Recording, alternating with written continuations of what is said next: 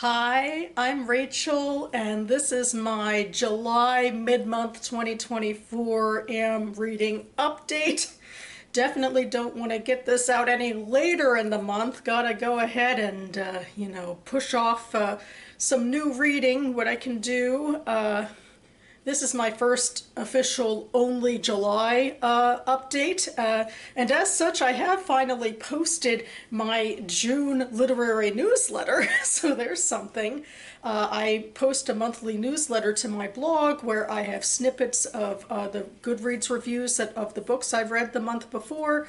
I have literary news that caught my fancy. I have a book pick that I post to Bookstagram, a book quote, etc. Anyway, it's all linked down below. But now that we're officially getting into the new month of July, I do have a new start to a particular part of this video where I review a short story, one short story at a time, and I just picked up a brand new literary journal. This is the Michigan Quarterly Review, the Winter 2024 edition. And to start off, I read the short story The Ladies of the City by Sheba Karim. And I think we started on a pretty good note. This is a short story that centers on a Pakistani-American young girl around 12 years old, starting to have a little bit of a sexual awakening, if you will, in a culture that isn't quite so open to that idea. Like, we start out learning about fellow Muslim girls in the community who have been cast out basically for marrying outside of the faith, or, doing things that might be sexually immoral in the eyes of the community, but to Western eyes probably wouldn't be. And our main character, Ruby, might have that Pakistani ancestry, might be Muslim, but she's American as well. And anyway, I think it's pretty natural to start to notice some of the boys in her community and, get a crush, have some flutterings, and also she does apparently have some access to American television and movies. Not entirely sure how or why, especially given her mother's reaction to the Carrie Hughes magazine cutout from The Princess Bride. I guess technically that's a pretty old movie. Anyway, she's just, starting to, go through these motions, even though, her mother starts to come out as somebody who is very hyper overprotective. And at one point, she even has to go to a female classmate's house to do a project together, and the mother, wouldn't let her go until, she called the girl's mother and knew exactly which male relatives would or would not be in the house.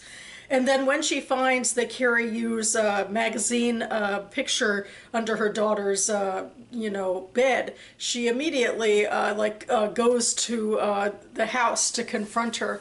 And it does turn out that this girl that Ruby is hanging out with, they're technically supposed to be working on their project, but Ruby, Shauna is more, I guess, traditionally, stereotypically Western, and they end up finding her mother's dildo, so there's that. So that's what the, hyper-conservative Pakistani-American mother walks in on. So, I feel like, the way that it's done in here, it's a little less, dramatic or salacious than it might seem. I do feel like there's some really interesting ruminations about Ruby being caught between these cultures and her own natural desires, and how that plays out within her certain specific circumstances. And otherwise, I'm currently in the middle of some books. I'm not as far along in either of them as I would hope, but I'm the most far along in Florence Adler Swims Forever by Rachel Beanland. And this was my page 112 tag pick for June, not even July, but I, got a little bit behind on some reading back in June. We'll have to see what I can get to this month. I do think I'll be finishing this soon. I am really enjoying it, even more than I thought I would, or, admittedly, I was hopeful for this book, and then I read the page 112, and I guess I liked it, but I feel like I was pushing it a little further than maybe I should, and I was surprised by it that it wasn't as directly related to Florence and her family as I thought it would be. But anyway, this is a historical fiction novel that takes place in the months of 1934 in the summer, after Florence Adler, who is in fact a very good swimmer and training to do a very tough, and impressive swim across the channel, she ends up, drowning herself before she even, gets on the boat to travel there.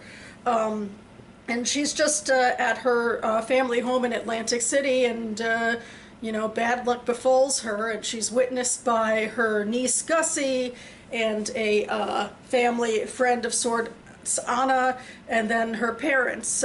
They all, are there on the scene, and then also her swim coach of sorts and kind of guy who's romantically interested in her, Stuart, who's the person I read from in page 112. And all of these characters actually get POVs, as well as Florence's sister and brother-in-law Isaac. Her sister Fanny and Isaac, neither of them are there.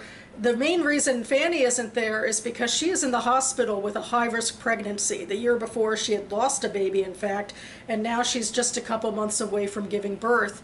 And so as Florence and Fanny's mother Esther is coming to terms within the moment of her second daughter's sudden loss, she has this sudden, recognition of sorts in an extreme sort of way that telling Fanny the news could be, harmful to her and to the baby and to the pregnancy.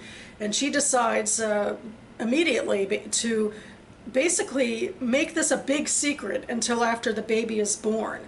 Like, they move Fanny to a completely different room, and they also keep the news of Florence's death incredibly secret, even for the times. And so we're kind of going month by month and jumping from the characters' heads. And there's a lot of other subplots going on that give this story more texture as well. And I definitely have gotten into it a fair bit. Definitely, lived up to my expectations, even if I felt like the page 112 tag, I was doing a little heavy lifting with that particular page. It kind of reminds me of Surrender Dorothy by Meg Wolitzer, which is one of my favorite Wolitzer books, which is about the sudden death of one character, and then we hop into the heads of her mother and her friends to sort of understand who this character was to them. And in this story, it's not quite that, insular and contained. I mean, Florence and her impact on these characters is definitely a big part of it, but they are also dealing with other stuff, particularly Anna, who is a German-Jewish refugee in 1934, and she has a interesting connection with Joseph, who is the patriarch of the family. That Joseph, once upon a time, was a Hungarian immigrant and was engaged to Anna's mother. That didn't work out, but now he wants to do whatever he can to get Anna and her parents out of Germany as the Third Reich is getting more powerful. And he's able to get Anna out on a student visa to attend college in the U.S., but they're having a lot more trouble with her parents, and things are starting to feel more desperate on that front. And I feel like, this is actually something that a fair amount of Jewish families did in the 1930s because everyone knew that things were getting more desperate and that, as always, it could end in violence. I mean, I don't think anyone quite knew how depraved the violence would become, the killings, the genocide, all of that, but they knew that it was going to, reach levels of death and violence of some sort. This was not necessarily new in terms of European history and the Jews. So that's one thing going on. And also, but, it's not, even squarely focused on that either. It's, plays into insecurities and strains within Esther and Joseph's relationship, especially as Esther is mourning a daughter of similar age. And then Isaac, Fanny's husband, is somebody who has this chip on his shoulder and feels like he's owed something. And, he might be the most unlikable character, basically. He's a bit of a swindler. He, is somebody who takes risks that he shouldn't take because he feels like he's owed something and doesn't necessarily seem to care too much about most other people. Then there's Gussie, just the young 7-year-old trying to understand what's going on around her. And there's, Anna and Stuart having a burgeoning relationship, which also kind of feels like she might be taking Florence's place, although Florence was a fairly different character.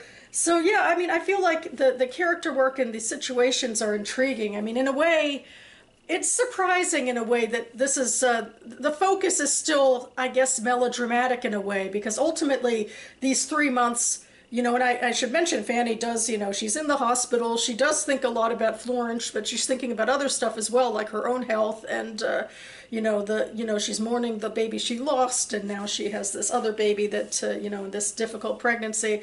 And she's the one, who's living in this dream world because she's the only one who doesn't know Florence is dead. And it's so, it's traumatic. It's like the worst thing of, like, why is my sister staying away from me? And the worst answer is, oh, because she's dead. But I think I've rambled a little off my first point, which is in a way, this is actually based off of Beanland's personal history. This happened in her family, that a relative died tragically and suddenly, and they kept it secret from another relative. And I feel like that had repercussions throughout the generations, keeping that secret. And you can see how, it's a complicated decision, but it's also sort of monstrous to go ahead with it.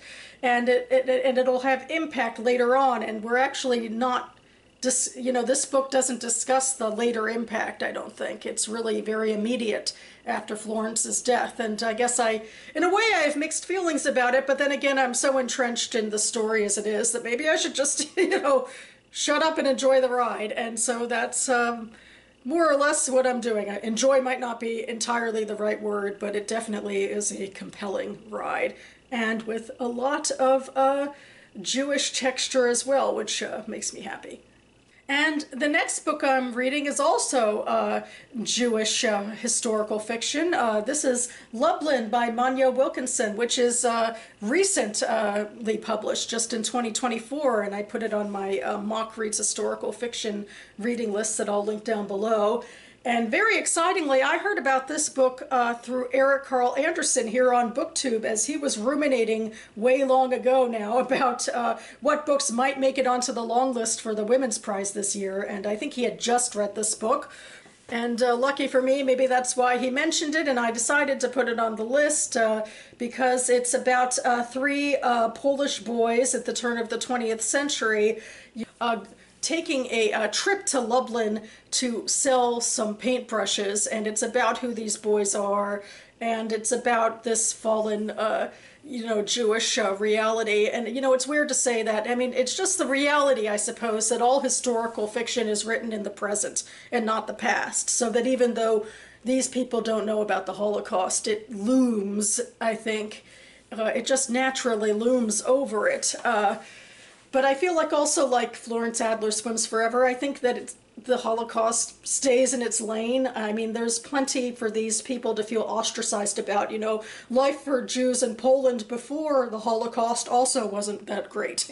And there was a lot of violence. And so they're coming across those sorts of realities and ruminations as well. But I feel like I'm in very early chapters, and it's a very insular sort of book about what these characters are doing and who they are, so that you have to pay attention to sort of grasp it. And I honestly wish, I hope what I can do maybe in the next couple of days is maybe sit down and read it more quickly.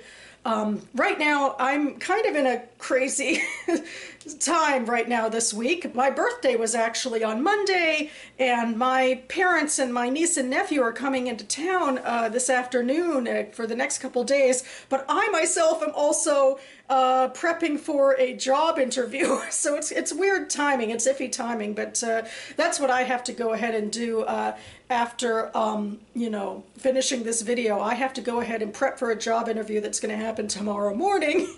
After that all happens, hopefully I can, you know, feel a little less pressure and maybe find a little more time to like curl up and finish this book. We shall see. And yeah, that about covers it for me now, and I do really need to go on and get going with my day. These next couple of days are going to be a little jam-packed, a weird mix of a little bit of sort of anxiety for an upcoming interview and all of that, but also some excitement. I've taken the time off of work to spend time with my family to celebrate my birthday, and probably the worst part of that is seeing if I can brave this heat, which in the DC area is definitely inching up into the hundreds, or low hundreds, but still, which in Fahrenheit is very hot. So anyway, I hope you are all having a great time with your mid-month reading, and that your weather is temperate and kind to you. I should be back on this channel in the next couple of days with my monthly Author's Answer video, so stay tuned for that. Thanks so much for watching, everyone, and I'll see you next time.